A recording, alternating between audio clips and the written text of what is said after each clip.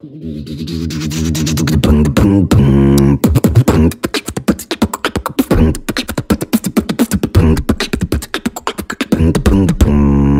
are now tuned into the Leader's Lens podcast. And we are back at the Leader's Lens podcast. I'm here with my good friend, Kurtis Hanni. Kurtis, 15 years he's been working as a CFO and consultant, helping business owners and leaders translate their financial statements into actionable business decisions. So if you're a new manager, if you're leading teams, and you want to get better at decoding financials, this is a podcast for you. Kurtis is a man that's going to be able to help you out. Kurtis, we've been friends on Twitter for a couple of years now. I'm glad to finally connect on a podcast episode and really dive into a lot of the expertise that you bring. Yeah, man, I'm excited to dig into it, and good to get to have this conversation with you. Yes, and I'll admit, numbers, that's not my strong suit. Nobody is hiring me to look at numbers with them. I'm really the relationship guy. I'm going to help you understand how to communicate with your team at a higher level. So I think I will personally be taking a lot of value from this conversation as well. Yeah, hey, no worries with that. And like numbers is one of those things that we were kind of talking about before, of like people get intimidated by it, so they pull back and they don't dig in. But if you really start to understand it, the reality is most business metrics are really pretty simple. And so if you can get past that intimidation factor, there's really a lot to gain from understanding and being able to use it for decision making. I love that. And keeping it simple, I'm a big fan of that. I think so many managers step into the role and they have no training. They're kind of expected to figure it out on your own.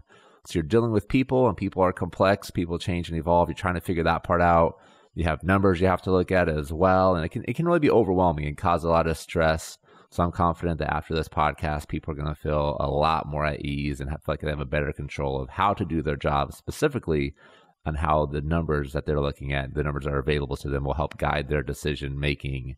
And in your bio, you share a story where you had a CEO that asked you about a change in your labor margins, and you didn't really know how to respond. What happened? What did you learn from that? Yeah, so I'll kind of just back up and tell a little bit of the story leading up to that, because it's important to what happened. I started out, I went and I got an accounting degree, I got my master's, and so I had all of the book knowledge that you need.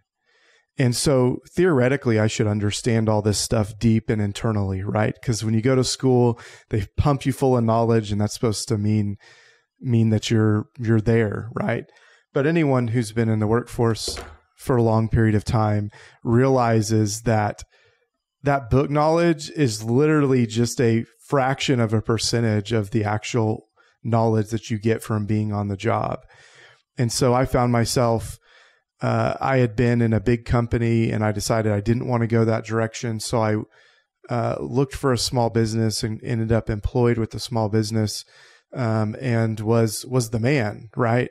And I was the guy who was supposed to understand all this stuff. And so a couple weeks in, the CEO says, hey, let's sit down and look at the financials. So I print the financials off. I looked at them. I made some notes and felt really good about it. And then I get in the meeting with him and he goes, man, what happened to the labor margin this month?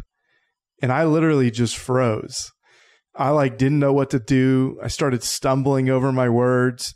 And I really at that point, I felt such imposter syndrome. And I think I tell that story because people think that because they don't understand numbers, because they struggle with it, that they're alone. But even me, with all the education, with all the stuff, when it was put in my face, a real life scenario, it took me a bit to get my feet underneath me. And thankfully, I stumbled through it. I got to an answer that was sufficient. And then I used one of the best phrases that's good in management, good in whatever. Well, let me research that and I'll come back to you and we'll circle back. And it's and we did that. That wasn't like a disqualifier for him. And that was kind of I guess the rest is history. But that's the long and short of how how my career started with it. And then I've just, kind of on the management front, like, we grew as a company and I'd never managed anyone before. So I had to learn all of it on my own. And so I'm, excited that we get to talk to these new managers, because like people come into these jobs with finances, with managing, having no one teach them how to do this stuff. And so what you're doing here is great. And I'm trying to do the same thing over on the financial side. So I love it. No, I remember growing a career at a corporation, and the first time being asked to do a QBR and having like no idea what I was doing. And even to the point, when I finished the process, I look back, it's like, how was I making decisions? Because like I literally wasn't looking at any of these numbers the entire time. Now it's the end of the quarter. I'm expected to give this presentation, and I felt like I was just had to make stuff up essentially because I wasn't using this data to guide decisions in the past. What are some tips that you have for leaders out there on how to translate data to help their own decisions? But then maybe touch a little bit on also like how do we use this data to communicate to our bosses or people that are going to enable us to make decisions? Yeah, the first thing I would say is dig into the discomfort that you feel. People think that it's a complex thing. The reality is most of the metrics or things you're going to be dealing with in a business are as simple as addition, subtraction, division, multiplication. So everyone understands that to some extent. And if you don't, maybe we need to, maybe you need to go back to school for something. But it's like we generally understand that. So first, just get over the hump of that discomfort. And then second, we want to ask the question of what is the ideal outcome? So when we understand the ideal outcome, we can then back up the metrics into what we want to track on a, say, monthly, on an annual, on a weekly, on even a daily potential basis. And I think oftentimes we get caught up in, all sorts of pie in the sky sort of thing. But the reality is all we're trying to do with metrics, and all business owners are trying to do with metrics. So if you look at who are your stakeholders that are motivating you, or that are motivated, and what do they want out of you? They ultimately want a financial outcome. So all you're doing with your QBRs or with whatever metrics you're looking at is you're trying to drive the number of calls you make, the conversions you make. All of those things are driving a financial outcome. When you start to look at it in that sense, it becomes a little bit more clear. Why am I tracking my calls? Well, I'm tracking my calls because 10 calls is one conversion, and one conversion is this much in sales. And that's what I need every single week to meet my quota. And so we really want to keep it as simplistic as possible, but we want to keep in mind what is that end goal. And I think that's where a lot of people get off track pretty early on. And I think a lot of times we look at our goals and we're like, this is not possible. This is too ambitious. I don't know how I'm going to make this. But I love that you break down both sides of that. One is realizing like this goal is here for a reason, because there's future planning that's happening within the organization. In order for that to go well, we need this team to hit this specific sales target or whatever, or cost reduction target, whatever it might be. Yeah. But the other side for you personally to take action on that is like, okay, to hit this goal, what does that actually mean? Like how can I track the lead measures, which are like potential, how many calls I'm making in a day was an example you used, to ensure that we are tracking to hit this goal. Yeah. And there's two sides to that coin. There's lead measures and there's lag measures. Well, financial statements, the revenue, all that's a lag measure of an action you're taking every single day. So if let's use a practical example here. Say you have a script, like I'm just using sales because that's really easy. Almost everyone understands sales, right? Say you're in a big sales organization and you have a script that you're supposed to follow with every single call, right? You're supposed to go down these particular things. And you realize that when you're getting to certain points in the script, that it's just not hitting with the people, with your prospects.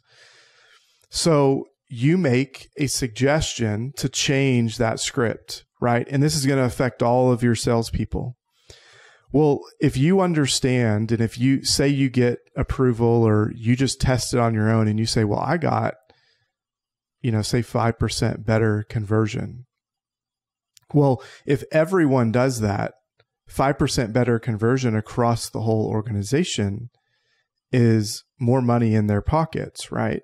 So if you're trying to get a change, understanding that your little change to the script that change in conversion is going to impact how many ever salespeople are in that organization. Very quickly, you can say, well, a 5% increase is this much dollars for me. Take it times 100 people, and that's how much I'm going to make the business. When you can start to communicate that, not only do you put yourself in leadership positions, you give yourself opportunities to get raises, and you get yourself opportunities to be involved and brought into other discussions, which promotions, all sorts of things. And so it very quickly, this one small change, when you can quantify that outcome, then you can start to have different conversations with leadership that previously you didn't have the opportunity to have.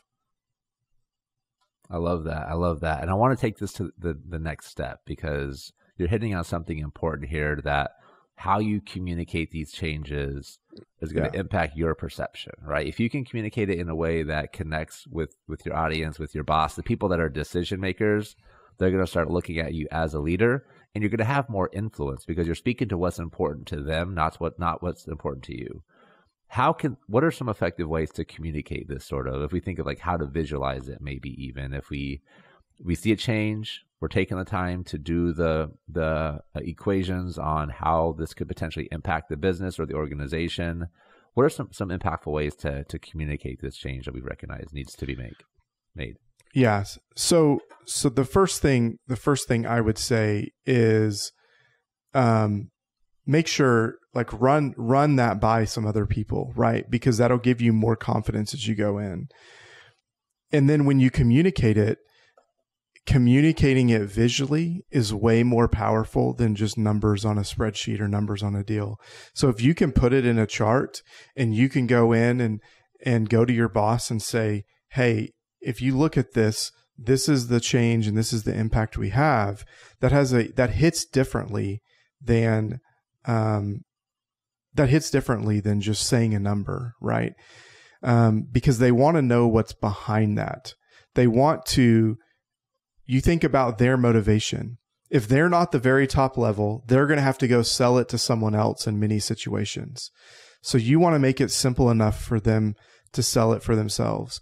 And people look at me as like a financial guy, and they think I'm going to have these really complex spreadsheets, really complex formulas.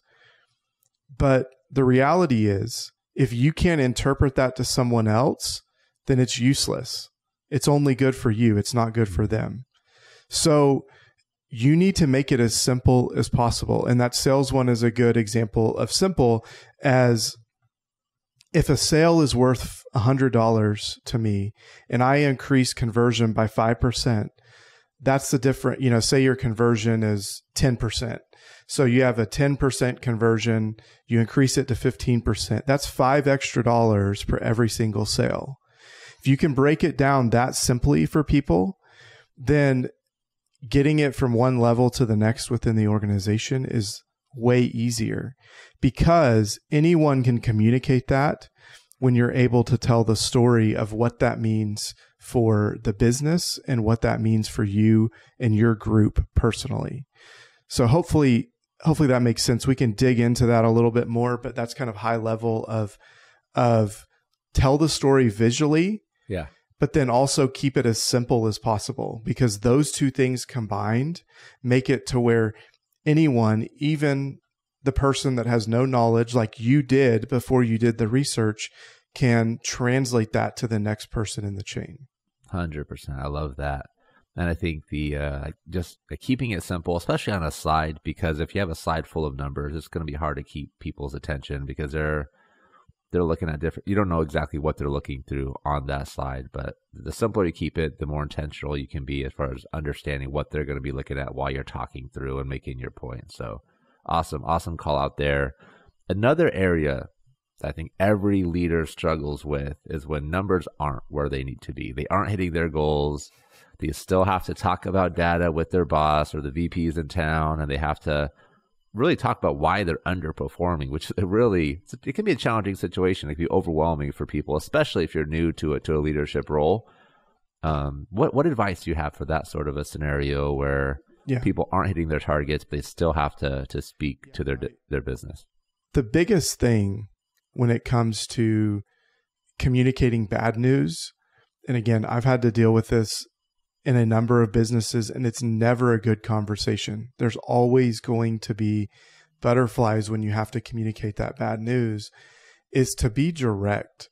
Because when you're direct, you have the opportunity to be clear. When you're indirect and you don't want to say the hard things, it confuses the issue even more. So the first thing is go in and say, we're not hitting our numbers. This is why I think we're not hitting our numbers. Once you've clearly articulated why you think that is, the next step is go in and give the plan for what you're going to do next. And again, this is where it's really powerful. If you just say, well, I'm going to make more calls, but you don't have a mechanism to explain how you're going to do that or what that means, making more calls in and of itself is not a plan. Because if you're already failing, there's something deeper there. So we want to make sure that we tie the making more calls into the specific outcome. So if you're $100,000 short on your quota, how is that more calls going to relate to that 100,000 added back? And what does that relate to, even going back to my daily action? How many more calls is that per day? Because we want to make sure it's reasonable, and we want to make sure anyone looking at it can understand. I love that. And we take this approach, our business is much more predictable, where we know, like, we have this thing happening today. We can trust that these things are going to happen down the line. More certainly, of course, there's always luck and different variables that play a role in success and outcomes, but it's a lot. You can manage the things that are within your control. It's a lot easier to predict the future. So love that. In your experience, what are some common challenges leaders face when they're trying to leverage financial data to tell a story? Yeah, that's a very good question. So one, I kind of three things right here. The first one is they don't understand, I'm trying to think how to say this. They don't understand the motivation of the person they're talking to, right? Because again, a lot of what I'm talking about here is kind of psychology. It's kind of the way people think about it. But if you can understand the way they're thinking about it, that's going to make you better at communicating that specific number to them, that specific thing to them. The second element that I would say is it's that anxiety. It's that feeling like they aren't good enough or like they don't know.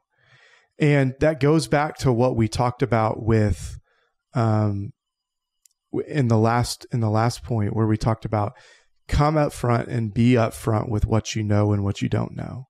So say, hey, this is the first time I've done it this way. If you see any errors, let me know and we'll work through them. Because the reality is the person who's pretending that they're the smartest of the room is probably the most insecure. And when you can acknowledge that insecurity or that lack of knowledge, then you're going to get trust from other people, and they're going to see it as you're working on the same team. That's leadership 101 right there, right? I mean, that's exactly what leadership is coming alongside and working together towards your outcome. Love that. I love that. Just getting vulnerable, being transparent. When there are gaps, call them out, but then speak to what you're doing to make the changes. And if you don't have, you talked about it earlier as well. Like if somebody asks a question and you don't have the answer, don't fake it. Just be upfront. I don't have that. Let me get back to you with a response after I do some research. Like that just cures so many problems that we see in these sort of presentations.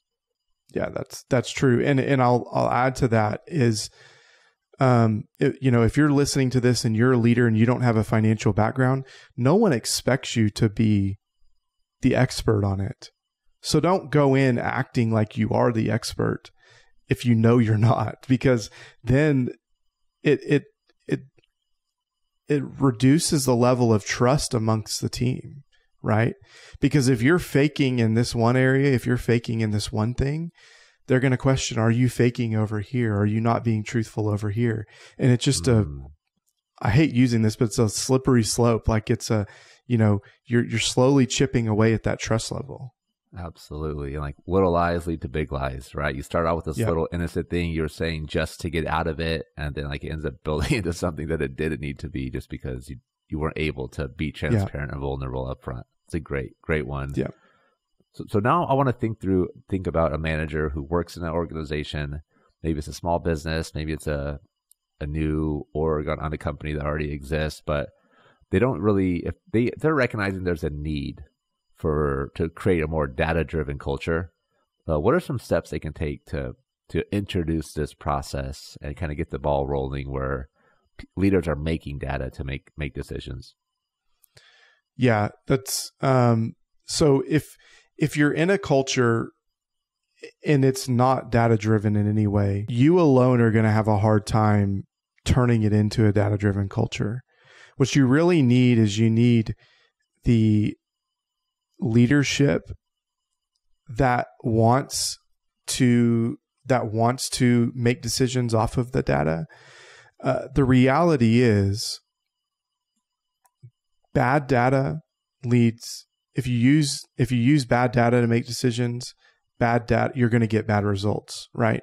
You're not making decisions on the correct assumptions. So you need to convince people the value in that data. And that goes back to, I'll kind of go back to the framework that I talked about earlier of looking at things of what is your goal? What is your annual goal? What is the monthly measurement that you're going to look at? These are all what I was calling lagging indicators. They're things that you look at after the fact. And then what do we need to track weekly or daily that are going to predict what that future outcome is? Do this mental exercise of say, okay, if I want to get more revenue and I'm in sales, what's predictive of getting more revenue? And continue to back up that question. So the first thing may be, sales calls, like the number of calls I'm on.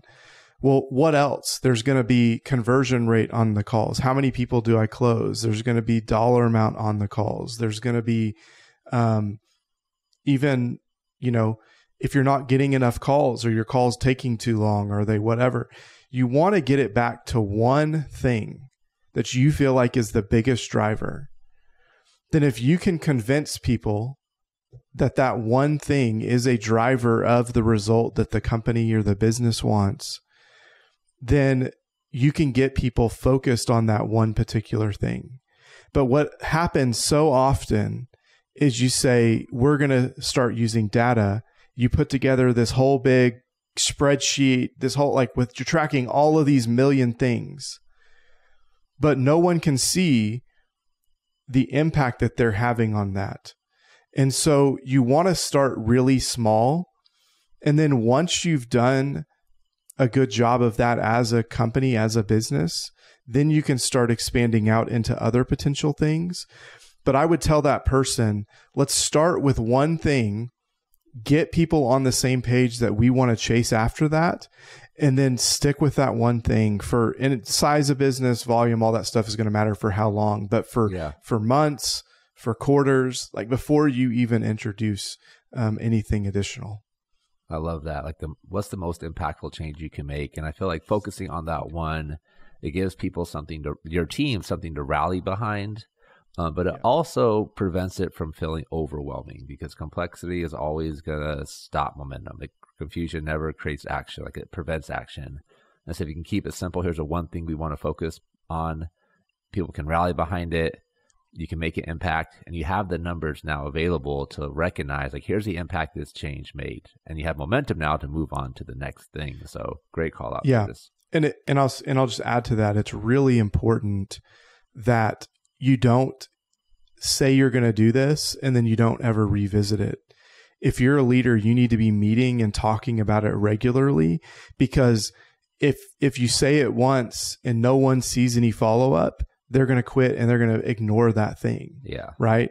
And so it's important to draw the picture to them. We want this outcome, so we're going to track this, and we're going to talk about this every single week and what happened. And when you do that well, that's, what you talk about being a leader of.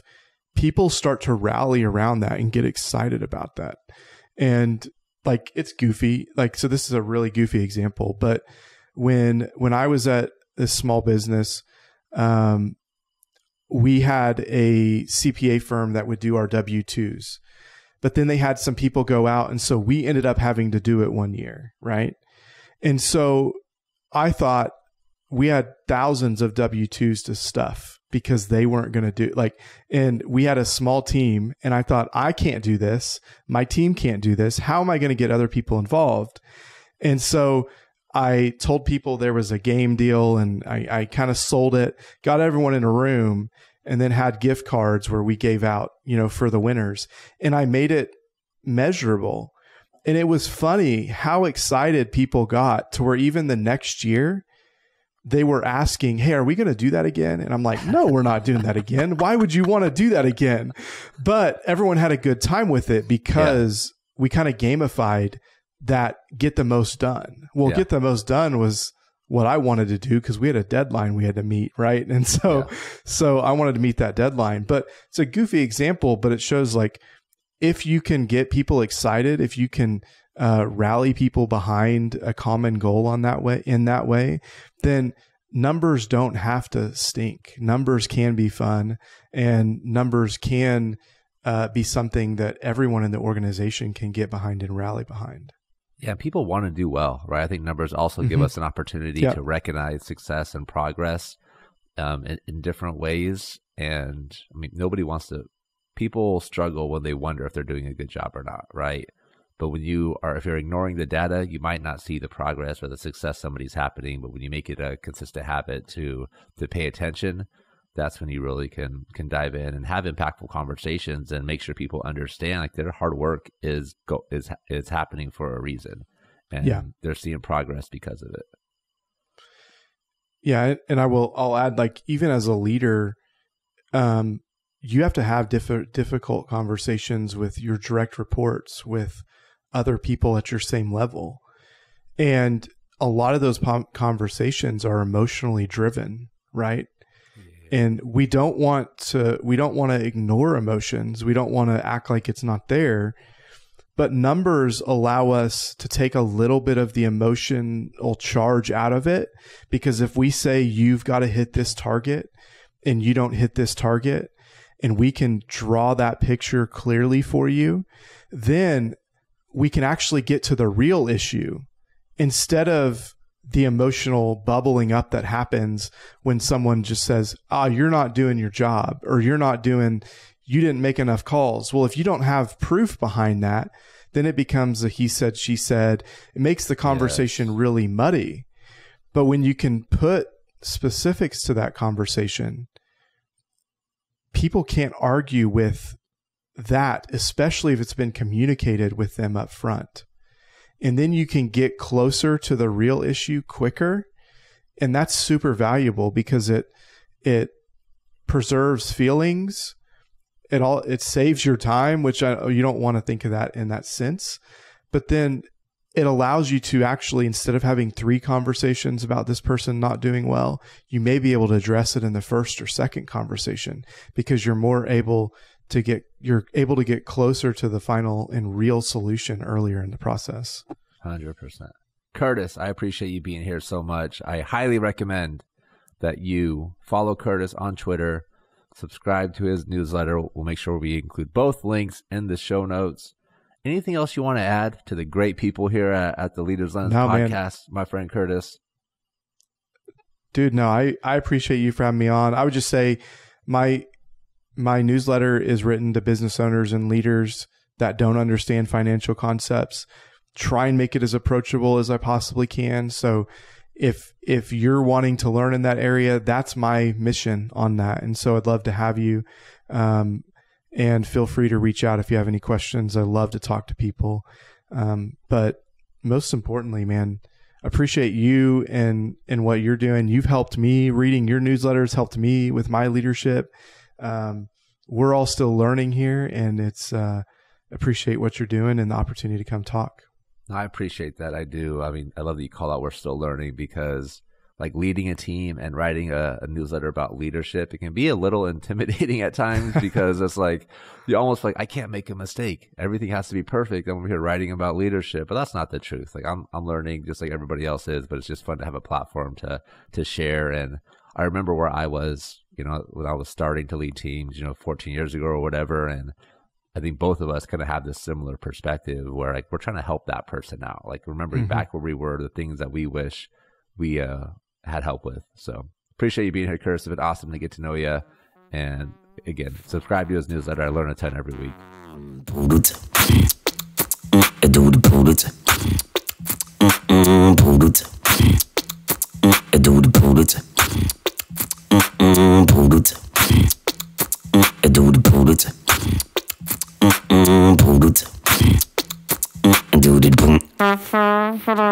Do